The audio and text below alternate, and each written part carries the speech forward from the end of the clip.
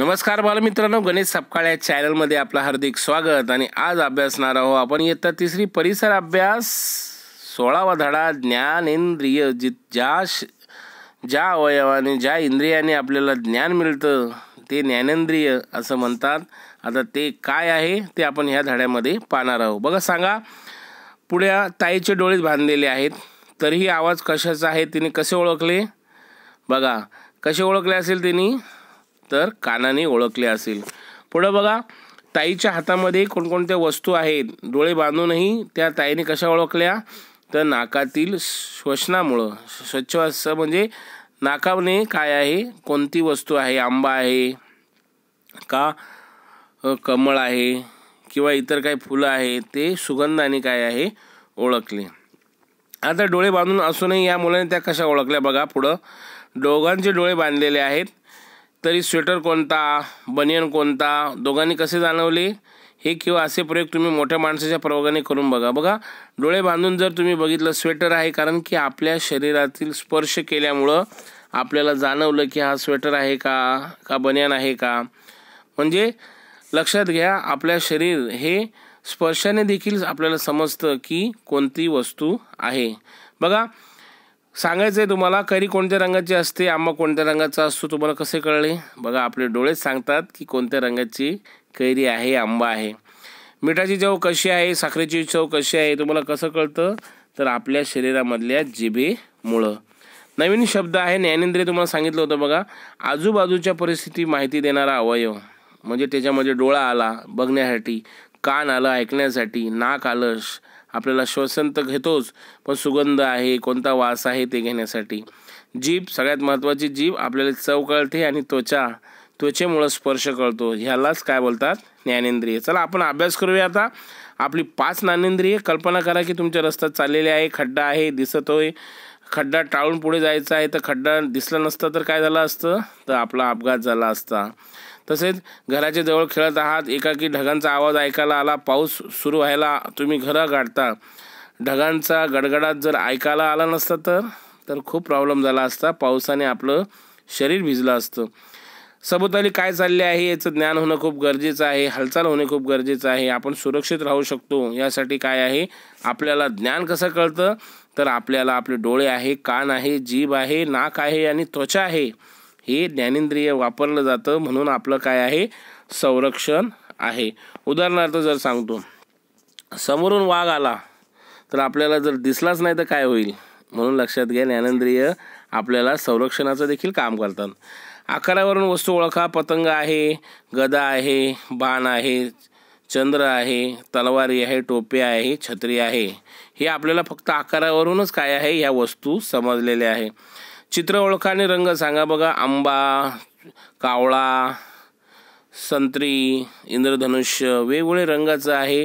त्याच्यानंतर कंदील आहे, टमाटे आहे, यांचा रंग लाल असल्यामुळे ते टमाटे असतात। म्हणजे अशा पद्धतीचं चित्र ओळखून देखील आपण कार्य करू शकतो। पुढे बघा, डोळे सुरू करूया। डोळ्याने काय होतं? डोळ्याने आपण पूर्ण जग पाहू शकतो। डोळ्या आपल्याला वस्तूंचा रंग समजतो, आकार समजतो, किती लांब आहे किती दूर आहे हे समजतं। त्यानंतर सर्वात महत्त्वाचं आहे, आपण वाचता येतं आणि आपल्याला इकडं तिकडं काय आहे भटकता येतं, आपल्या पूर्ण विश्व आपल्याला पाहता येतं डोळ्यांनी, आपण किती अंतरावर आहे, कशा पद्धतीने चालत आहे, का खात आहे, पळत आहे, म्हणून डोळा खूप महत्त्वाचा आहे। आता हे करून बघायचं म्हणजे वाघाचे पंजे एक नवीन खेळ आहे हा। बघा, वर्गामध्ये सर्व मुलांनी आळीपाळीने राज्य करायचं, राज्य फळ्यावर तोंड करून उभं राहायचं, घट्ट झाकून घ्यायचं, शिक्षकांनी इतक्यांपैकी 5 मुलं निवडायची, त्या 5 मुलांमध्ये काय आहे, आपापल्या जागेवर बसून पुढील वाक्य मोठ्याने म्हणायचं, म्हणजे वाघाचे पंजे, ज्याच्यावर राज्य येईल त्याने नीट ऐकावे आणि आवाज कोणाचा व ओळखावे, उत्तर बरोबर असेल तर सर्वांनी टाळ्या वाजवायच्या, 5ही वेळा बरोबर उत्तर देतील त्या शिक्षकांनी काय करायचं, त्याला शाबासकी द्यायची, म्हणजे आवाजावरून कोणाचा आवाज आहे हे ओळखायचं। बघा, आता कान आहे, कानाने ऐकता येतं, समोरची व्यक्ती काय बोलते ते देखील समजतं, कर्कश आणि मृदू आवाजही समजतो, मोठ्याने आवाज करणारे, हळू आवाज करणारे देखील आपल्याला ऐकता येतं, पक्ष्यांचा आवाज आहे, प्राण्यांचा आवाज आहे, आवाज कोणत्या दिशेने येतो हे देखील काय आहे, कानाने समजतं। हा आंबा खाऊ नको असे आई का सांगत आहे? कारण तो काय आहे, आंबा कसा आहे, सडका असेल, खराब असेल. हे कशावरून कळलं आईला, तर आईच्या नाकाने आईने बघितलं की आंबा खराब आहे की नाही.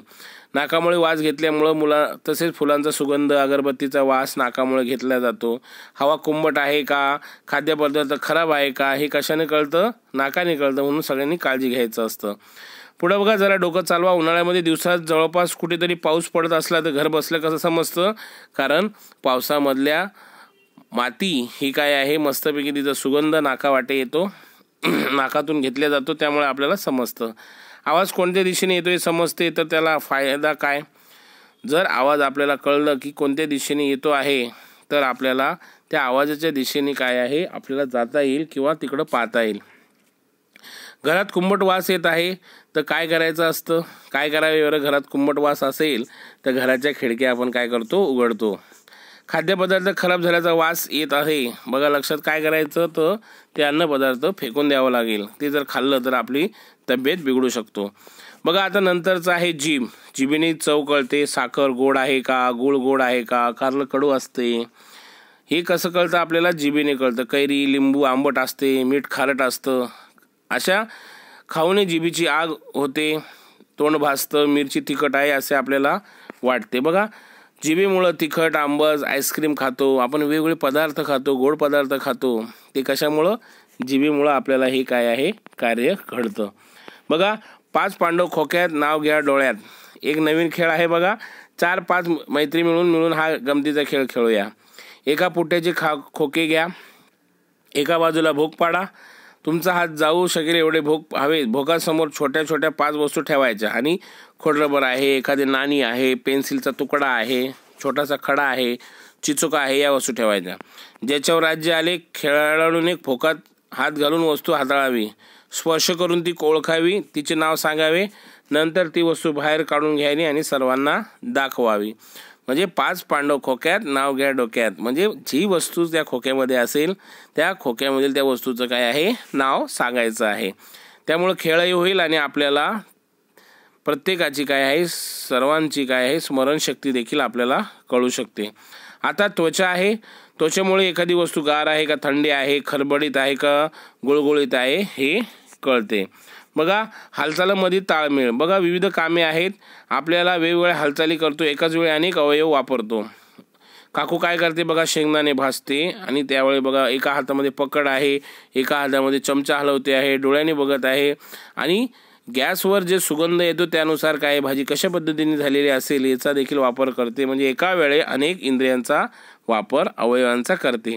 मान खाली वाकलेली आहे, डावा हाताने चिमट्याची कढई धरलेली आहे, त्यामुळे उजव्या हातातील कढईने शेंगदाणे परतणे, डोळ्यांनी कढईकडे पाहणे, शेंगदाणे नीट परतले आहे की नाही ते पाणी याकडे काय आहे लक्ष देते. शेंगदाणे खरपूस भाजले आहे की नाही म्हणून खमंग वास येतो, नाकाला जाणवतो. म्हणजे ताळमेळ नको का, म्हणजे सगळ्या हालचाली करावं लागतात, त्याला ताळमेळ लागतो. चुका होऊ शकतात, शेंगदाणे खाली सांडू शकतात, नीट भाजले नाही तर ते करपले जातात, कच्चे राहतात किंवा करपतील. त्यामुळे कोणतेही काम करताना हालचालीमध्ये ताळमेळ नसेल तर कामामध्ये चुका आणि घोटाळे होतात. म्हणून डोके जरा चालवा. शिलाई मशीनवर कपडा शिवताना हालचालींना ताळमेळ कसा साधला जातो, तर पाय आहे, हात आहे, डोळे आहे, स्पर्श आहे, त्या प्रत्येक गोष्टीमुळं काय आहे आपल्याला कोणतेही कार्य करता येते. आता ज्ञानेंद्रियाच्या उणीवावर मात. शरीरावर एखादा अवयव नीट काम करू शकत नसेल तर अनेक अडचणी येतात. तर डोळे व्यवस्थित काम करू शकत नसेल तर काय करतो आपण, तर कान व्यवस्थित काम करू शकत नसेल तर नीट ऐकू येत नाही. म्हणजे हालचाली व्यवस्थित करता येत नाही. कामे स्वतः करणे अवघड जर जात असेल तर अडचणींवर मात करणे गरजेचं आहे. दोष डॉक्टरांकडून उपचार घेतल्यावर नाहीसे होतात. काही बाबी लोकांची मदत करता येते. अनेक प्रसंगी विशेष साधनांची मदत घेता येते. मग स्वतःची कामे स्वतंत्रपणे करता येतात. बघा, पाया जर चालत नसेल तर पायाचं अवयवाचं ऑपरेशन केलं जातं किंवा पायाला साहित्य लावलं जातं. जर आपल्याला नीट दिसत नसेल तर आपण चष्मा देखील लावतो. त्यानंतर कानामध्ये नीट जर ऐकायला येत नसेल तर ते काय आहे, कानामध्ये कानाचं मशीन देखील ऐकता येतं. बघा, नीट दिसत नसेल तर चष्मा वापरतात, अजिबात दिसत नसेल तर आवाज ऐकून हाताने चाचपवून आपली कामे केली जातं. अंध व्यक्तींना पांढरी काठी वापरताना तुम्ही पाहिले असेल, काठीच्या मदतीने समोरचा वाटेचा अंदाज घेतला जातो. आसपासच्या आवाजाचाही रस्ता ओळखण्यामध्ये मदत होते. भर रहदारीच्या रस्त्यावरून अनेक स्वतंत्रपणे चालू शकतात. बघा, ऐकू येत नसेल तर श्रवण यंत्र देखील वापरतात आणि अजिबात ऐकू येत नसेल तर खानाखुणा भाषाचा देखील वापर केलेला आहे. कानांची शस्त्रक्रिया करून देखील ऐकायला येऊ शकतं. बघा पुढं आहे, पायात दोष असेल तर खास बनवलेली वाहने वापरली जातात. अडवून म्हणजे कोणाचं काम हे अडवून राहत नाही आहे. जर ज्ञानेंद्रियांमध्ये जर काही दोष असेल तर त्याचा उपयोग किंवा ते पूर्ण करण्यासाठी काय आहे, काही साधनं वापरली जातात. तुम्हाला माहीत आहे का, अरुणिमा सिन्हा 22 वर्षाची होती. बघा नीट ऐका, ही वेगळी स्टोरी आहे. उत्तर प्रदेशामध्ये राहणारी मुलगी आहे. एखादी रेल्वे गाडीतून प्रवास करताना तिची चोरांशी झटापटी झाली आणि या झटापटीत ती डब्यातून बाहेर फेकली गेली. शेजारच्या रुळावर दुसरी गाडी धावत होती. अरुणिमा ह्या गाडीखाली पडली आणि तिला गंभीर दुखापत झाली. डॉक्टरांनी तिचा जीव वाचवला, परंतु त्याचा अरुणिमेचा एक पाय कापावा लागला. अरुणिमाला अनेक लोक भेटायला यायचे. प्रत्येकाला वाटायचे याचे पुढे कसे होणार, पण तिने ठरवले की बिलकुल हताश व्हायचं नाही आणि कोणाला आपलं लाचार म्हणून शकणार नाही असे काय करून दाखवायचे. डॉक्टरांनी तिला कृत्रिम पाय बनवला. नवीन पायाची सवय होताच तिने गिर्यारोहणाचे प्रशिक्षण घेण्याची सुरुवात केली आणि अपघातानंतर अवघ्या वर्षातच तिने काय केलं, हिमालयातील एक उंच शिखर सर केलं. पाठोपाठ सलग पुढच्या वर्षी एव्हरेस्ट हे जगातील सर्वात उंच शिखर सर केले. आणि अरुणिमाच्या या गोष्टीवरून काय शिकलात म्हटले, बघा अरुणिमाचा पाय जरी नसला तरी तिने शिखर गाठलं. म्हणजे काय आहे, कोणतंही अवयव जरी नसेल तरी काय आहे, दुःखी व्हायचं नाही आहे. तुम्ही दुसरा अवयव किंवा पर्यायी गोष्टी वापरून तुम्ही आपलं आयुष्य पुढं ढकलू शकतात किंवा आयुष्य जगू शकता. बघा आपण काय शिकलो, ज्ञानेंद्रियामुळे आपल्याला सभोवताली परिस्थितीची माहिती मिळते. डोळे, कान, नाक, जीभ, त्वचा ही काय आहे, 5 ज्ञानेंद्रिय आहे. डोळ्यांनी आपण पाहू शकतो, कानाने ऐकू शकतो, नाकाने वास घेता येते, त्यामध्ये जिभेने काय चव कळते, त्वचेमुळे स्पर्श कळतो. काम करताना हालचाली ताळमेळ घातल्यानंतर जर ताळमेळ नसेल तर काय होतील, चुका होतील. तर एखाद्या अवयवामध्ये उणीव असेल तर अडथळे दूर येऊ शकतात. अडचणीमुळे खचून जाऊ नये आणि त्यावर मात करता येते. हे नेहमी लक्षात ठेवायचं की एखाद्या अवयवात दोष असला तर आपण त्यातून मार्ग काढता येते, स्वतंत्रपणे जगता येतं, हे लक्षात घ्या. आपल्या शरीराची काळजी घ्या मित्रांनो, कारण 5 ज्ञानेंद्रिय आहे, त्याच्यामध्ये थोडा जरी काही त्रास झाला तर आपलं आयुष्य संपेल असं करू नका. कारण की आयुष्य जगण्यासाठी पर्यायी साधनं वापरली जातात. ज्ञानेंद्रियांचा वापर चांगल्या पद्धतीने करण्यासाठी त्याची काळजी घ्यायची आहे. स्वाध्याय सोडवण्यासाठी स्वाध्याय हा मी पुढच्या व्हिडिओमध्ये टाकणार आहे, म्हणून चॅनल सबस्क्राईब करा, लाईक करा आणि आपल्या मित्रांना हा धडा पाठवा. मी इथंच थांबतो. काही सूचना असतील तर कमेंट्सवर पाठवा. जय हिंद, वंदे मातरम.